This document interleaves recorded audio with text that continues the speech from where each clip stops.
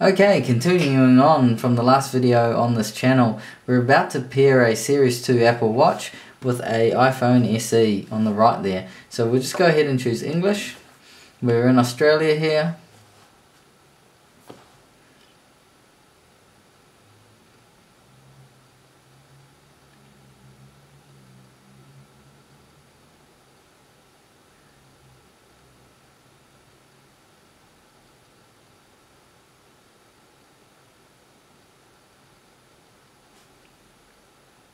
Looks like it wants to start pairing. We'll click that button.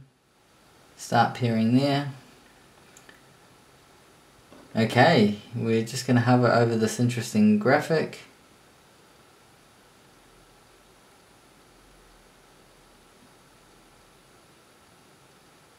Looks like the iPhone's got it. So we'll go ahead and set up the Apple Watch on the left wrist.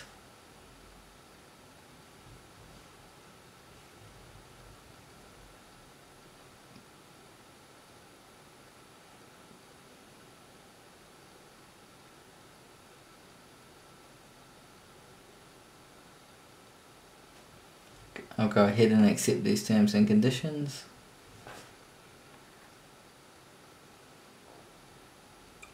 This step can take a few seconds.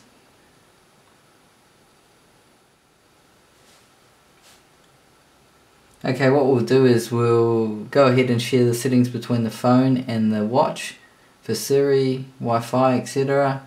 Create a passcode, pick this up. It's asking me to re-enter it. Do I want to have the Apple Watch be unlocked by the iPhone? Yes. What that means is when I unlock the phone in the morning, it will send out a signal and unlock the watch at the same time. And as long as I'm wearing it, it will continue to be unlocked.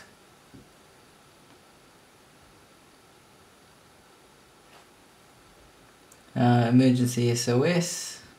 What I'm going to do is I'm not going to install all the apps because it takes forever to sync. So I'm going to choose which apps I want to sync later. There we go. It's almost ready. So if we look on the Apple Watch, it's just going to go clockwise around that status bar until all the data is synced between the phone and the watch, or should I say the settings. So I'm just going to pause the camera there. Okay, now that it's loaded a full circle, it's come back with the time, and on the phone it's come back with welcome. So there we go. We can now update the faces.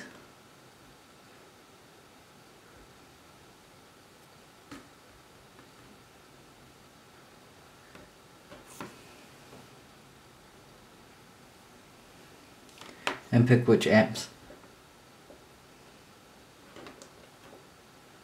Here we go, the typical Apple interface. Press here. Let go. Astronomy.